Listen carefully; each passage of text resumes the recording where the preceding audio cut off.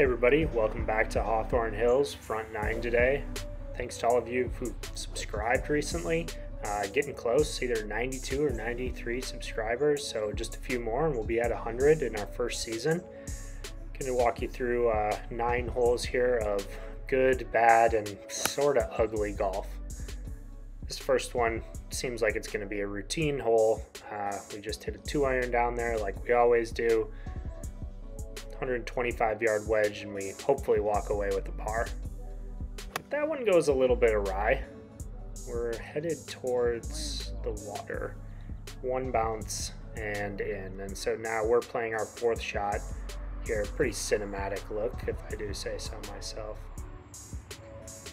And that's a nice little chip shot with the 58 degree.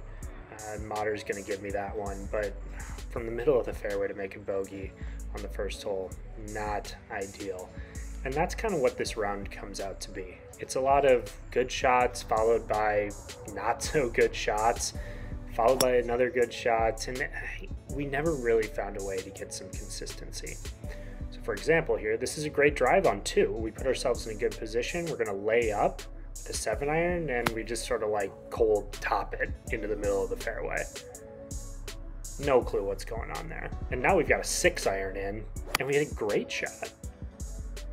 This 6-iron travels about 195 yards, and I think it's pretty good. I honestly thought it was gonna come around a little bit more, but we've got a chance at birdie. But this green, as we've seen before, is treacherous. This putt's looking really good online and ends up going like 15 feet by. I couldn't believe it, and you can tell by my reaction there.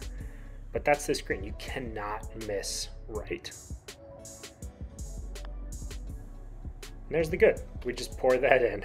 You can see I can't believe it, and maybe neither can Modder. Thinking about a little bit of new content options here as we get into the winter season in Wisconsin. Whether that be doing a little bit of DraftKings stuff or maybe some news stories or series about what golf means to other people. More to come on that in the future, but leave a comment in the chat if you're interested in that type of stuff.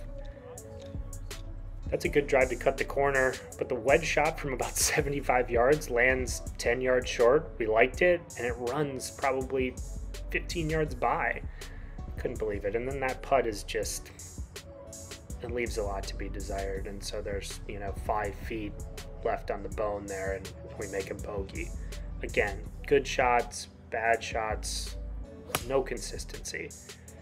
That is a bad pitching wedge on this hole because it's going to leave me on this par 3 long and right in an impossible spot.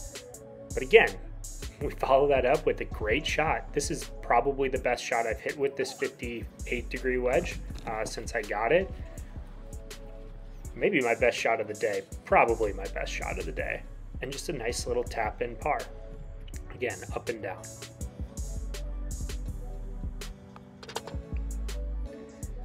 You're not gonna get a shot tracer on this one. All you have to do is look at the leaves on that tree, they're yellow. It went way over there. And so now we're in the 6th fairway and we're trying to muscle a 50 degree wedge here. This is the pin I've always wanted to have on this hole. It sits in the front right corner in a little bit of a bowl, but we're just on top of it, and there's just no way to really stop this putt. I hit it a couple of times and couldn't really get it any closer. So, makeable putt for par. Probably should have taken my time. It's just, I don't know, that's golf. Driver here on the par 5 6th. I'm thinking about laying up though anyways before I even get up there. I haven't really hit a lot of great drives, and the long irons are just not giving me a ton of confidence now, and so there's just a really cozy 9-iron that I'll just sort of back away from and land in the middle of the fairway. Hit myself with my divot there. That one was a groove or 2 low with the 56 degree, but all over it, and we've got ourselves a 25-foot, 30-foot putt down the hill. And it goes in for birdie. How about that? Ups and downs. I always hit driver on this hole, but I just wasn't confident, and the miss right is dangerous. So I hit 2-iron, and it clanks off a tree. But fortunately, into the middle of the fairway, or close to it.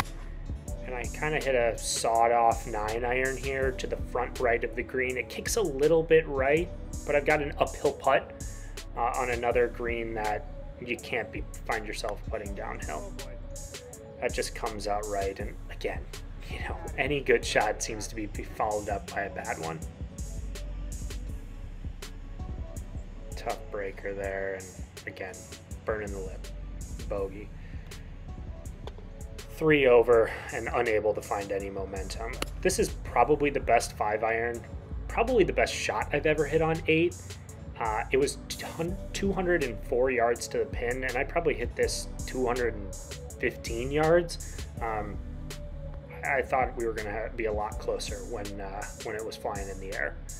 But that's a decent lag putt for birdie from 30, 35 feet, and we'll clean up for par.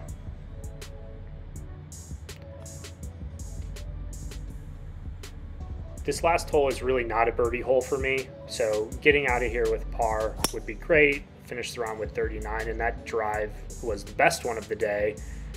Right down the middle, probably about 140 yards into a back right pin. It's uphill, and I just didn't commit to that. I yanked the pitching wedge, left myself short of pin high and way left. I've probably got a good 45, 50 feet here up a hill.